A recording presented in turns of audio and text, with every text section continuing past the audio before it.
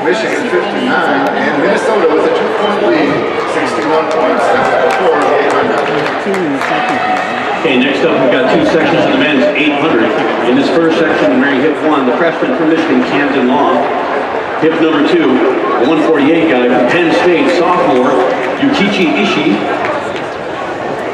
And with hip number 3, another 148 guy from Penn State, freshman Caleb Nastari. Hip number 4, another 148 guy from Penn State, Luke Seymour. Getting the picture that Penn State's got a pretty strong middle distance program. But Michigan's got hip number 5, Henry Johnson, a junior. He won this last year, 3rd in the Big Ten Indoor, 147.9 is his best. Plus Riley Flemington with hip number 6, a sophomore from Michigan, a 148 guy. And hip number 7, a freshman in Michigan.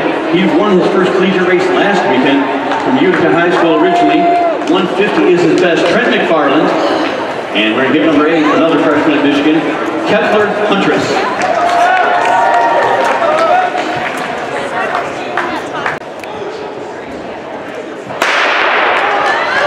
This looks like the Penn State Michigan dual meet, because they're all one together.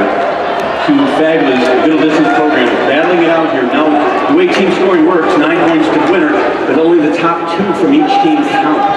So a 1-2-3 sweep doesn't do much more point-wise than a 1-2 sweep. And we'll see if either team will lead with those kind of credentials here. That is Kepler Huntress taking an early lead. Riley Flemington running down second best right now. As Wolverines right now, 1-2-5 with Penn State at the back of the pack.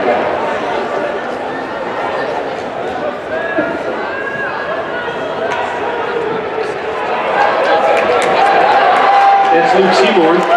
Penn State now up to 3rd place.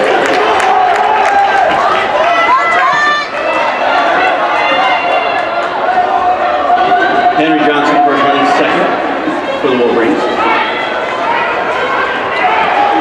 27-7 was that last lap.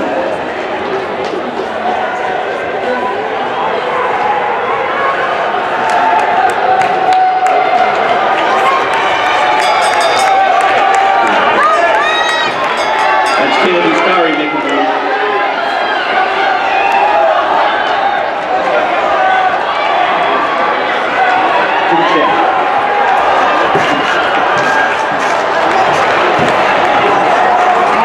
Camden Law, and we've got some bumping there on the curve there.